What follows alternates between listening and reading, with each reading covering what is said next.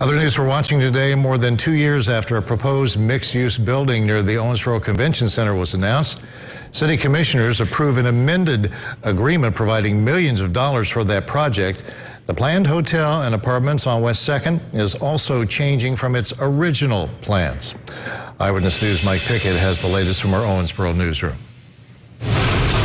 Since the old buildings on the 3rd Convention Center hotel site came down in June 2019, the site has been largely quiet. Getting steel and getting materials and getting HVAC systems, it is just absolutely imperative to a project to be able to have that stuff in line and be able to procure it. And during the pandemic, it was just nearly impossible. Gulfstream COO Ed Ray says the planned home 2 suites and apartments is getting back on track after the pandemic slowed work. City commissioners have approved an altered $4.6 million incentive package for construction.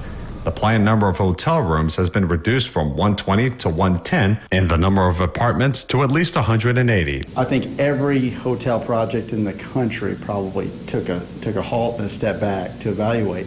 And not only evaluating whether or not to build, but what to build. How do the post-COVID customers see a facility like that? The fact that we're actually building a hotel in the midst of a pandemic is a miracle in itself. Ray says much of the money involved will go towards adding parking for the building. Contractors are reworking the building's design.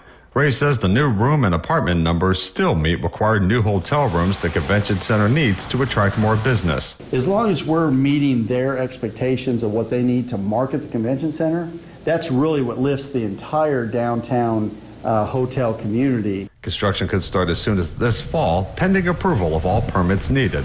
In Owensboro, Mike Pickett, Eyewitness News.